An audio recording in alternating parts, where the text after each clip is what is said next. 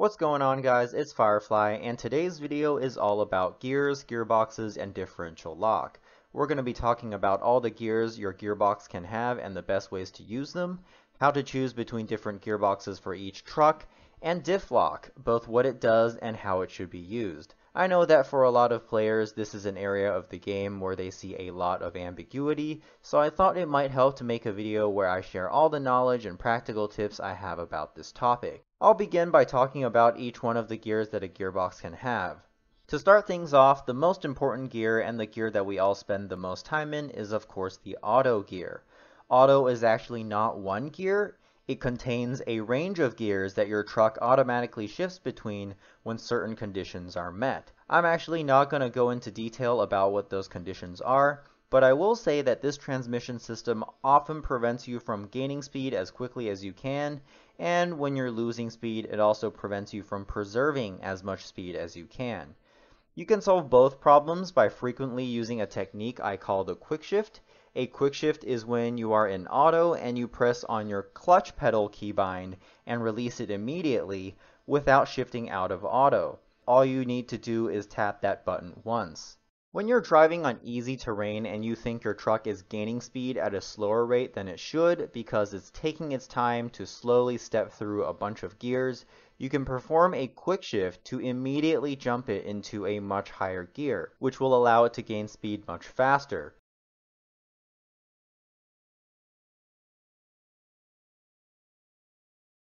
On the other hand, when you're leaving the easier terrain with the speed you gained on it, and entering terrain that's just barely too difficult for your truck to sustain in the current gear, such as an incline or some light mud, you can also perform a quick shift to downshift your truck into the highest gear it can sustain. If you don't do this, your truck will actually refuse to downshift until the engine has almost stalled and the truck has almost stopped moving. And then it will shift you all the way down into first gear and slowly step back up to the highest gear it can sustain under the new road conditions.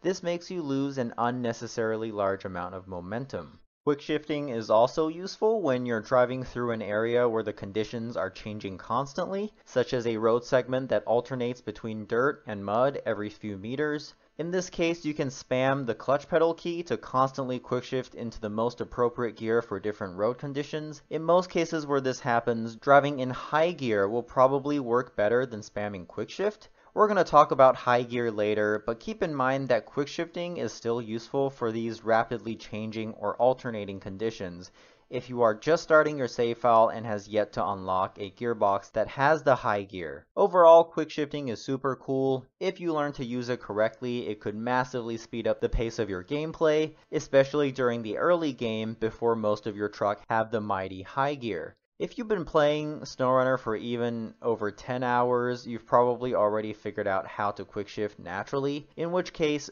good for you. But if you're someone who doesn't already know about quick shifting and you're going to learn one thing from this video, please let it be that one, because it will help you more than anything else. Now that I've talked enough about the auto gear and quick shifting, let's talk about the low gears. I say gears with an S plural because a gearbox can have multiple low gears or even a continuous slider. More on that later. You shift into a low gear when you want to go slow or when you want to turn on diff lock on trucks that have engageable diff lock. Engageable diff lock is the type that you can turn on and off using your diff lock keybind, and you can only do this in your low gears or manual reverse gear. This is in stark contrast from always on diff lock, which remains active at all times. Since allowing engageable diff lock to be turned on is the most important function of the low gears, I want to take some time to show you what exactly diff lock does and how to use it effectively. So diff lock forces all wheels to rotate at the same speed, which allows you to utilize your engine power more efficiently when you're driving on uneven surfaces or any other surface that puts uneven resistance on the different wheels on your truck. Take a look at this dairy longhorn here. I'm in low minus, but diff lock is currently off. If I press on the accelerator, as you can see, the truck doesn't move. It's trying, but it's failing. These wheels are spinning because they take very little power to spin since they have no friction under them. However, if they have no friction under them, then spinning them is also a waste of power because it will not move the truck. The wheels that will move the truck are not spinning because they're not receiving enough power. The moment I turn diff lock on, you can see that the wheels which were not spinning are now spinning and the truck starts moving. This is because when diff lock forces all wheels to spin at the same speed, it takes the engine power wasted on spinning the wheels with low traction and redirects it to the wheels that are actually touching something solid. This is what I meant by utilizing engine power more efficiently. If you're driving a truck that has engageable diff lock, feel free to shift into your low gears and turn it on whenever you're going super slow, such as when you're going through deep mud, or need to maintain really good control of your truck, such as when you're climbing rocks. I personally find myself spending a lot of time in low plus whenever I drive a truck with engageable diff lock,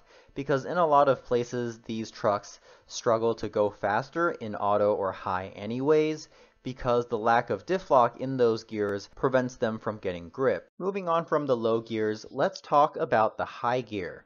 The high gear is an alternative to quick shifting as a way to gain speed quickly or to preserve speed on uneven terrain. The high gear's value mainly comes from the fact that it's a fast gear that's also actually just one gear, which means that on uneven terrain you don't need to constantly quick shift in order to fight the undesirable shifting behavior you get when you're driving in auto. This is really good because quick shifting doesn't actually completely eliminate the inefficiency of auto. It does mitigate it, but there is actually room for things to get even better, and the high gear is exactly that. The downside to driving in high is that you must make sure that your speed does not fall too low, otherwise your engine will stall and turn off. If you are in high gear and you do slow down suddenly because you hit something or because you're going through a ditch, you can temporarily shift into auto or low plus to gain back some speed and then shift back into high.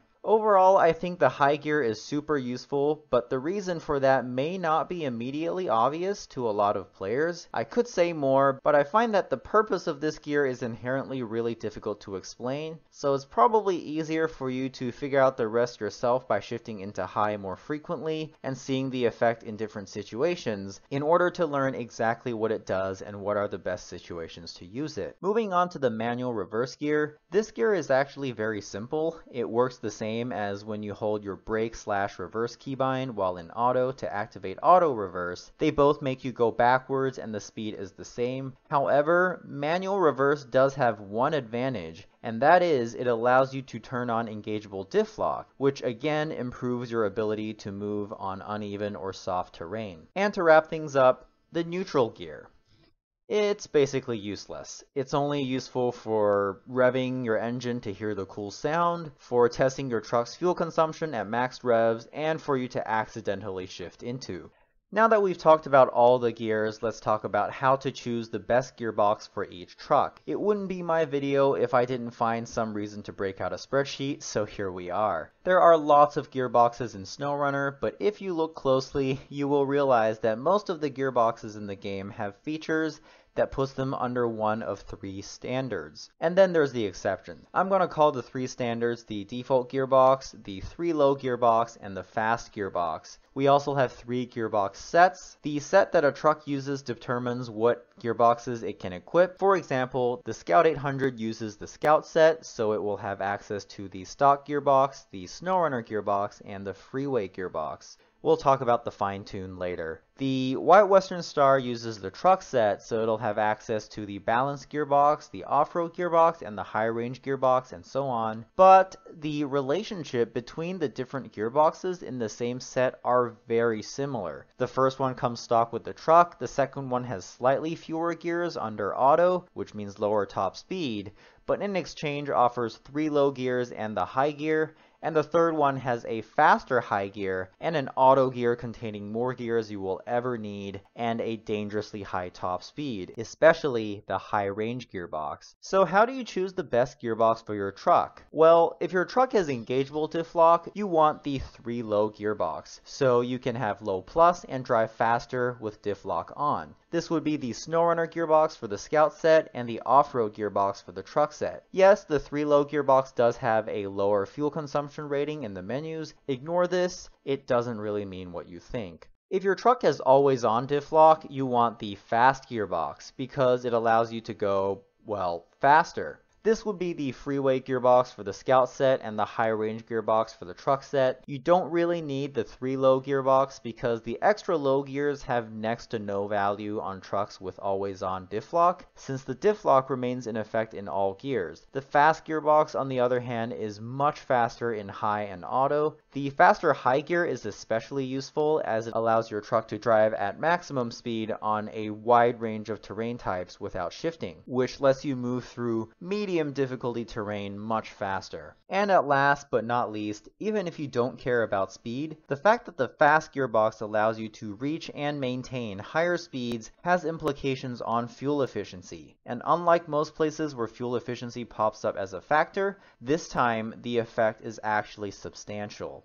Now, the special set is kind of weird. Trucks that have access to this set are mostly bulky trucks that go steady but slow. You'll notice that I merged the 2 rows here because the Advanced Special Gearbox actually has both the 3 low gears and the fastest high and auto gear. So it's both the 3 low and the fast gearbox in this set, which makes it the best choice for any truck that has this set, regardless of which type of diff lock they have. In fact, the Advanced Special Gearbox is one of the most valuable collectible items in the entire game because it's the fast gearbox for a lot of trucks that are great in every other way but could really use more speed, since they come with a regular special gearbox which is really slow.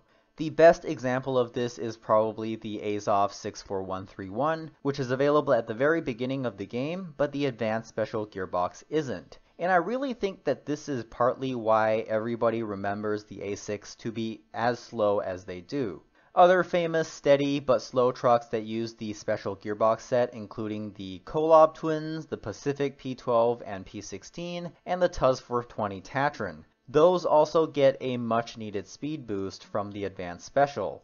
You can find the Advanced Special Gearbox in Pedro Bay, Alaska, over here, just outside of the coverage of the watchtower, as in even if you open the watchtower, it will not be marked on the map. You either need to stumble upon it or just know where it is. Now, if you are still on your first playthrough, I in general don't recommend jumping around maps to rush upgrades because it does spoil the game slightly. I strongly recommend playing through the regions in order from left to right at least once. I did this on my first playthrough and I think it really is the quote full Snowrunner experience. However, if you feel that organically moving forward is too hard and you've already decided that you want to rush the good stuff, then the Advanced Special Gearbox must be on your list, simply because it's the best gearbox for too many good trucks. For example, if you're going to rush the Tuz 420 Tatran, or, God forbid, the Zix 605R. Both are common targets for rushing, and they both use the special gearbox set, so the Advanced Special helps them too. That's pretty much it when it comes to the standard gearboxes, so let's talk about the weird ones. I'm going to start with the fine-tuned gearboxes. Again, notice I said gearboxes, plural, and that's because there are actually 3 fine-tuned gearboxes, one for each gearbox set. They all have the same name in the menus, but there are actually 3 different upgrades you need to discover. All 3 of them are in Wisconsin. When it comes to function, every fine-tuned gearbox is nearly identical to the 3 low gearbox in their set, except for the main difference that they have a continuous slider for the low gears and manual reverse gear. I find this slider thing to be a cool concept, but ultimately quite impractical in the context of Snowrunner, since there just aren't many places on the map where you can benefit from this level of precision. And depending on what input device you use to play the game, the slider feature can sometimes actually be a disadvantage because it prevents you from moving in and out of your low gears and manual reverse gear quickly. In my personal experience, this lack of responsiveness gets in my way more often than the precision actually helps me, which is why I'm reluctant to recommend these fine-tuned gearboxes.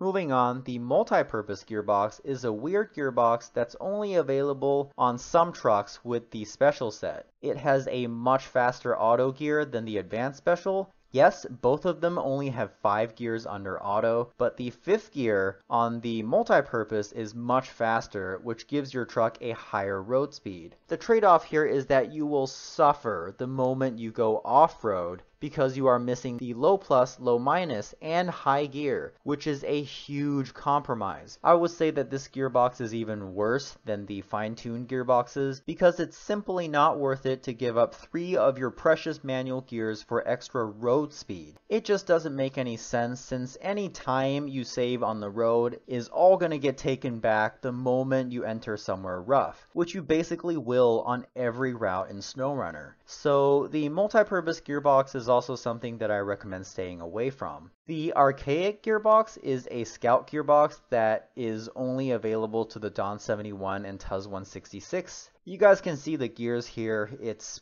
pretty bad. I won't use it, and frankly hardly anyone uses the Dawn or Tuz 166 anyways, so it's not even that important. Lastly, we have the custom and special off-road gearbox. They are actually pretty good, but that's not really as helpful to know, since on trucks that have them, you cannot swap them out for something else anyways. The custom is the only gearbox for the F750. It's got all the manual gears and a decently fast 6-speed auto gear. The special off-road is the only gearbox for the Freightliner M916A1 and the Voron D. It's almost exactly the same as the regular off-road gearbox, but comes stock with the truck, which means you don't need to unlock the off-road gearbox in order to have those precious manual gears. This is also why the Voron D is an extremely powerful starter truck. You can buy it immediately at the start of the game at level 1, and it comes stock with all the useful gears. That's it for this video, guys. I hope you learned something useful. If you did, please press the like button on this video. It only takes a split second for you, but it will help me out tremendously. You can also subscribe to the channel for more Snowrunner content. Thank you very much for watching, and I wish you a fantastic day.